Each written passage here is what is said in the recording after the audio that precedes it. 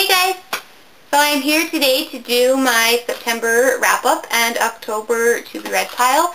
I want to first off apologize for the lighting in this video. I am filming this at night and I don't have the best lighting, I just have what's going on up there. So I knew though if I didn't film this tonight I wouldn't get to it for the rest of this week because the rest of my week is pretty busy, so I would have no time to film.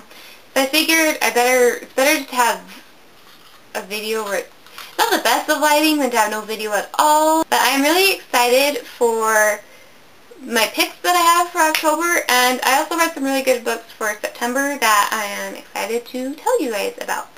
The first book I finished in September was The Truth About Forever by Sarah Dessen. This is my very first Sarah Dessen book, and I was told by a lot of people this one was their favorite. So this is of course the one I wanted to pick up first. And I really enjoyed it. I gave it 4 out of 5 stars. And I think if you're just in the market, if like you love Sarah Dessen, if you haven't read any of her books, definitely check this out. It's just a really fun, like, contemporary novel, I guess you can say. And basically it's about this girl whose boyfriend gets sent away to what she calls brain camp because he's really smart. And they end up going on this break or whatever. Her boyfriend's an idiot in this book. I'm just warning you. I couldn't stand the dude. I don't even know how she lived with dating this guy. Like, that's how much I hated him. He's probably in, like, my top 5 least favorite people so far that I've read about. He's in one of the big positions. So, he goes off and they get this big, not like breakup, but they make this deal that when he gets back, they'll reevaluate their relationship and see where they stand. But at the same time, she meets this guy named Wes, who works for a catering company type thing named Wish, and she ends up starting to work for them, and ends up, of course, falling for this guy, and he falls for her, but he also has a girlfriend that they're on break, so it's just kind of like a complicated mess. But it's really good if you like a storyline like that. I know I do. So I gave it the 4 out of 5. Like I said, I really enjoyed it. Go read it if you haven't, and yeah. The next book I read was The Duff, The Designated Ugly Fat Friend by Cody Keplinger. I won't go too much into this book because I did a review on it, and I will link it down below in case you haven't seen it. I give it 5 out of 5 stars. It's a really good book if you're into, like, real world issues. Like, I don't know, this book, it was just like, I don't know, I guess, I don't know if it's like contemporary or what, but I like to think of these type of books as like things you can not like necessarily relate to, but it just seems like the characters are more real than a fantasy book. So that's what I really liked about this book. So if you're really into like situations where someone comes from a tough home life and whatnot, go read this. It's really good, especially if you've ever felt like the Duff. I know I have, so I loved this book. It was really good.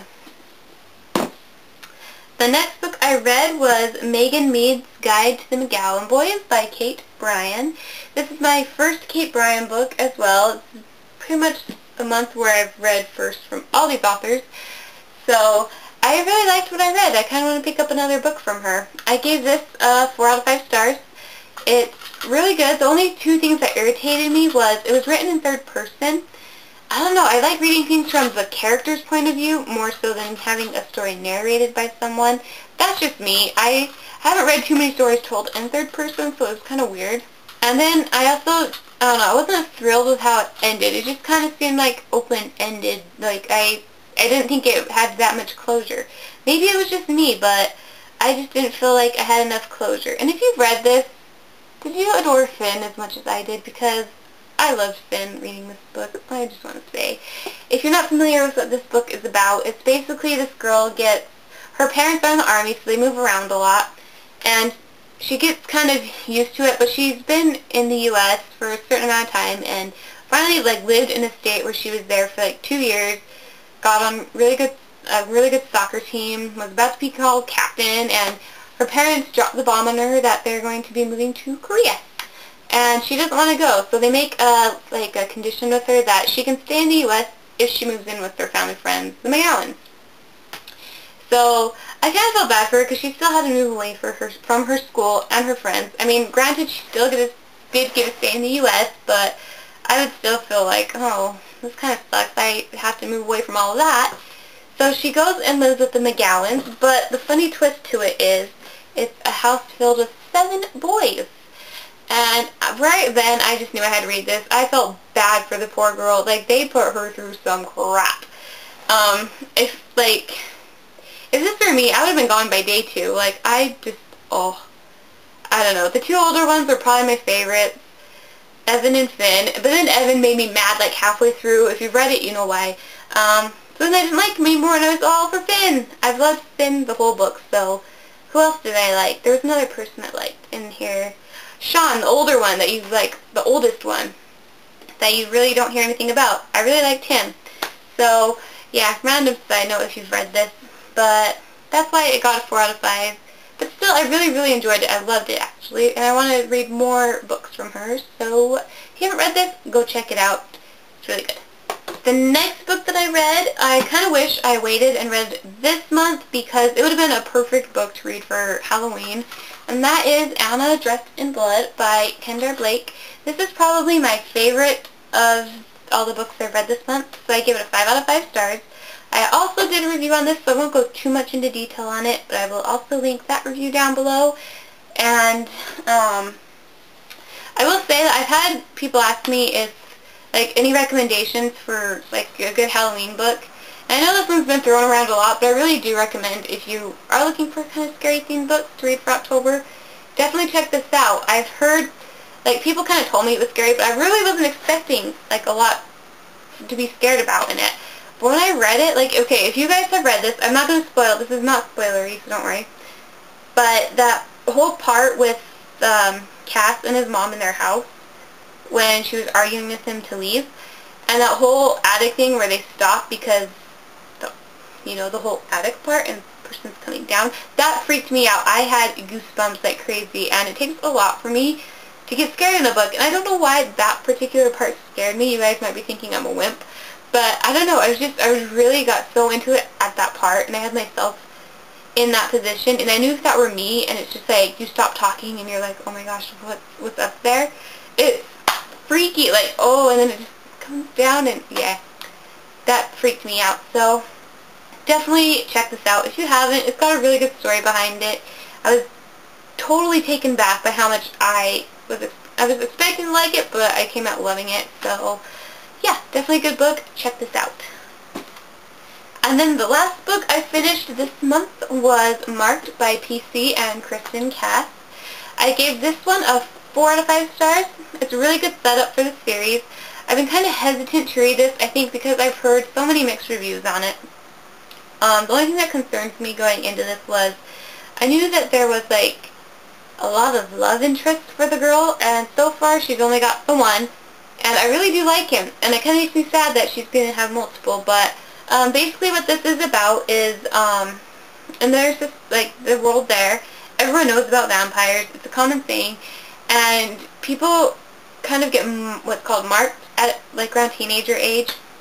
And what happens is you get a crescent moon on your forehead, and you're marked to possibly become a vampire. And once that happens, you basically get shunned from society, which I thought was really sad. Once this main character Zoe gets marked, her best friend just kind of backs away from her, and it's like, whoa. I felt horrible. That would be awful. Just getting shunned from your whole life. Her family throughout this whole book doesn't even contact her. That's really sad. So it's kind of the setup with it, and you basically, she goes to the school which is called the House of Night, and that's where all these kids go who get marked, and they're called fledglings, and they're called that until they go through what's called the change. And basically, if you are able to go through the change and become a vampire, you live, but if your body rejects it, you die. So not everyone makes it through to become a vampire. So that's kind of what this is about. I mean, there's also a lot of other things going on. I'm pretty sure most of you have read this. But if you haven't, go check it out. It's a really good book. Alright, so that was my September wrap-up. My next is my October to-be-read pile.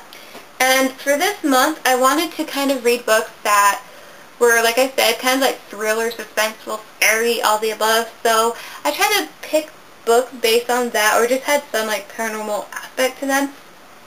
So with that, the first book I picked was The Body Finder by Kimberly Durning.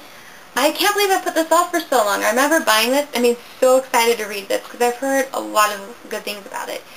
So if you're not familiar, it's about this girl who can kind of sense dead bodies and sense like a killer and how they killed them and whatnot. So she's kind of like a medium, I'm going to say. And it mentions that like the killer ends up going after her. It sounds really good, and this is something totally up my alley. I love books like that, so I know a lot of people have loved this book, and yeah, so I'll see if I want to continue this series. I hope I do, so I'm going to give this a shot. The next book I got, I've had this book for literally ever, I think. I got this a while ago, and it's not like a really known book at all. I can't remember what bookstore I got it at, but I just read the synopsis and knew I had to get it, and it's called Blood Games by Richard Lehman.